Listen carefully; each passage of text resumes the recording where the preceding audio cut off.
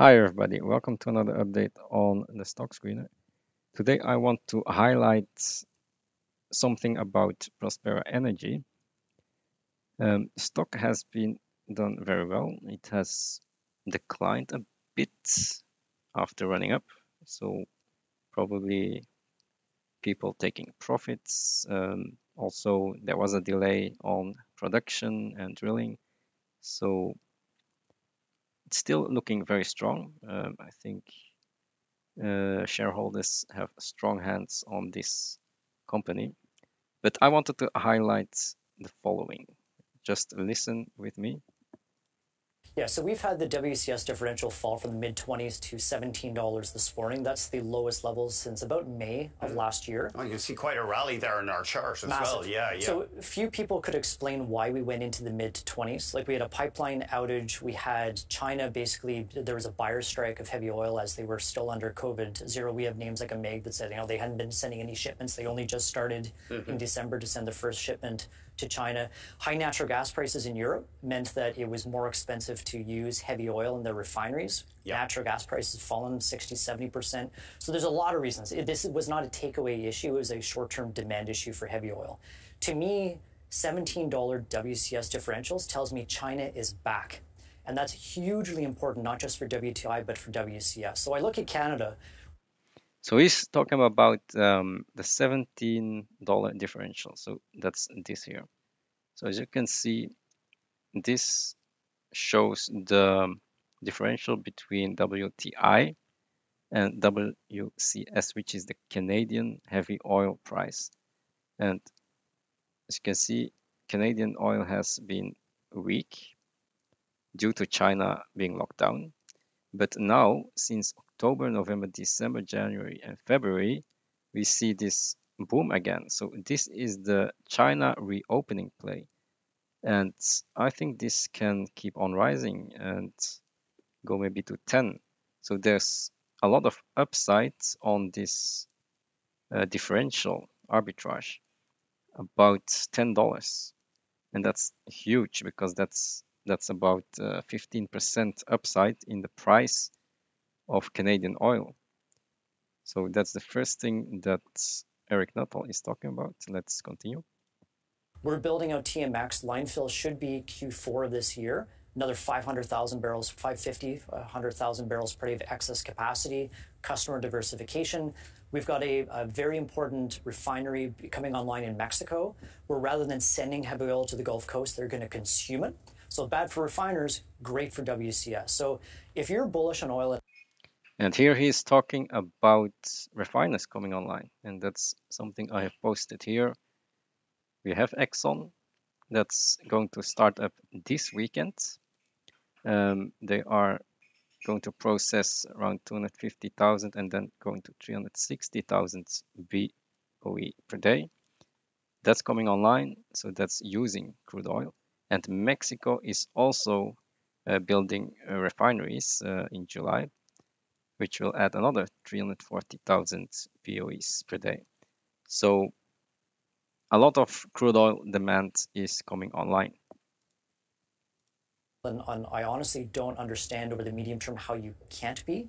The best way to express that view is in buying WCS, Canadian heavy oil producers, because you're getting the longest reserve life of anywhere that I can find in the world, the strongest balance sheets of anywhere in the world, the lowest decline rates of anywhere in the world, and everybody is committed to return 75 to 100% of that free cash flow back to us in the next 2-ish quarters, 2 to 3 quarters from now. And you can look at it like, okay, 30% free cash flow yields. Will the name stay trading at a 30% dividend yield? My premise would be no. Okay, so he's telling me to buy Canadian heavy oil producers. Who do you think has Canadian heavy oil? That's Prospera Energy. They have Canadian heavy oil, have super large reserves, as Eric Nuttall says, the largest reserves, 400 years of reserves at current production, so they can easily increase production with all of those reserves. That's why we have exponential growth with Prospera Energy. They have the highest margins, as Eric Nuttall says, great balance sheets, because they have so great margins. They can go to $10 per barrel costs, and the Canadian oil price is going to go higher due to the decrease in the spread and also due to an increase in the WTI oil price. So you have great margins, great balance sheets, great reserves, and you're in heavy oil. So that's exactly what we need to buy. No, it's going to get re-rated to 10 to 12. So you can see that identifiable catalyst, and it's coming, and you can triangulate in terms of when that's going to be occurring. So that's the reason why our fund is about 75% exposed to Canadian heavy oil. 75% exposed to Canadian heavy oil. Okay, he is buying Meg Energy, but we are buying Prospera Energy because this has much higher upside than Meg Energy.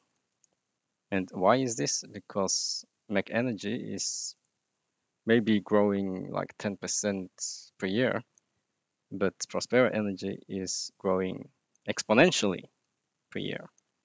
1,000, 2,000, 3,000, and then 5,000, 10,000 production. So it's easy to choose Prospera Energy instead of Meg Energy. So we continue to invest in Prospera Energy. They can have hiccups. It's going to go slow in the beginning, but you are in the correct market, and that market is Canadian heavy oil.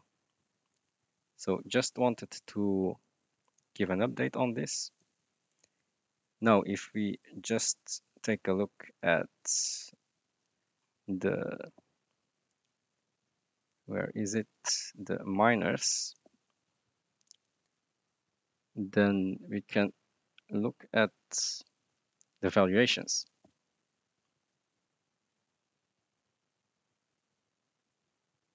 So Prospera Energy,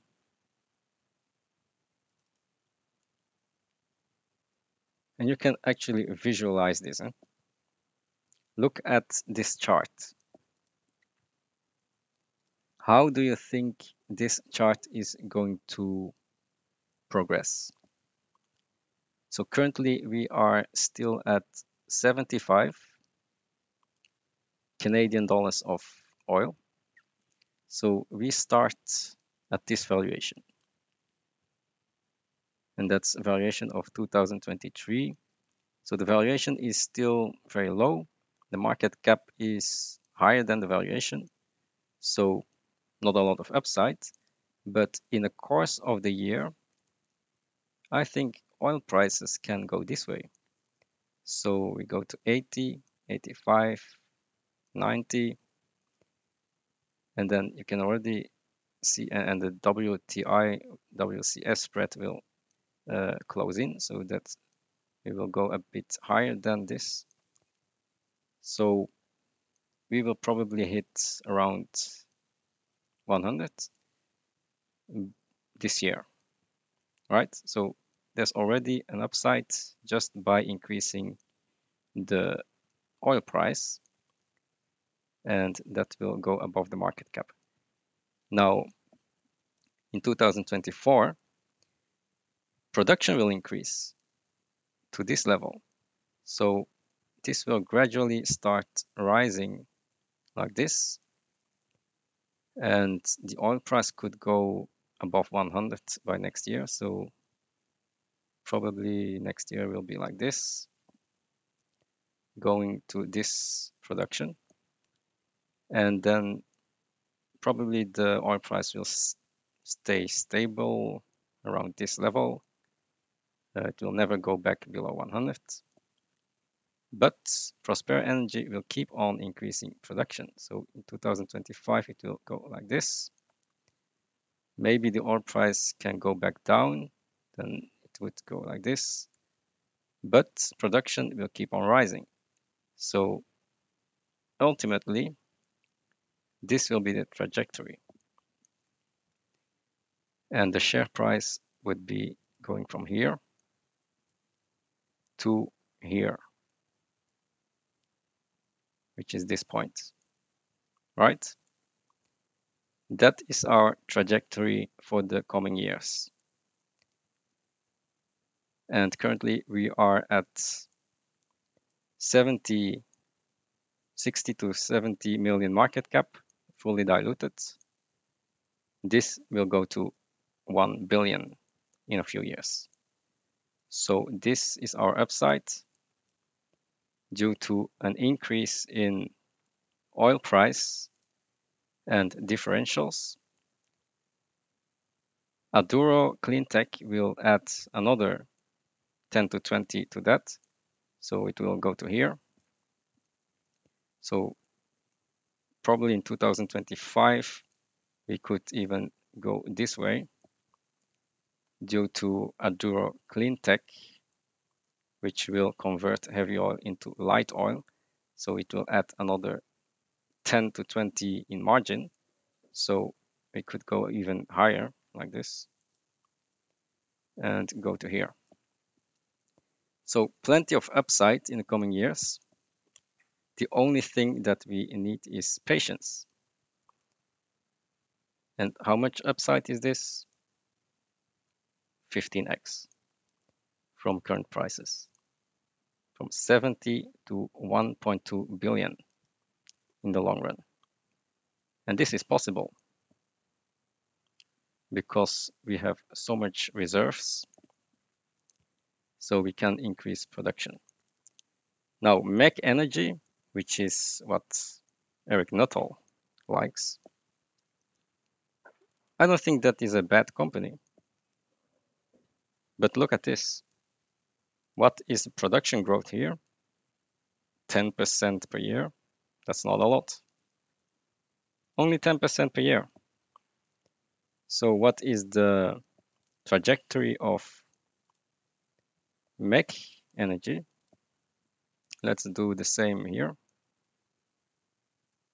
So the trajectory of Meg Energy is the following. We are currently at 75. This is the market cap. Valuation is only here, 5 times free cash flow. We will go to, probably like this, to $90. And then to 100. And probably here we will stay. And then there is not a lot of upside anymore in the oil price. But there's a little bit of growth. So in the coming years, it will stay around here. What is the upside here? So that's the market cap. And this is the valuation currently. The upside is only, and what is the market cap? 6 billion. So we go from 6 billion to 12 billion. That's a double. Not bad. A double based on an increase in the oil price to here. I mean, this is not bad. A double for Meg Energy. But you can see the production growth is not that high. So you won't get a 10-bagger from Meg Energy, but you can get a 10-bagger from Prospera Energy. So this is why I buy Prospera Energy as my Canadian heavy oil producer instead of Meg Energy. I want a 10-bagger, not a 2-bagger. Okay, so that was the update. Hope you can see what the potential is for this company. And I'll see you in the next video. Bye.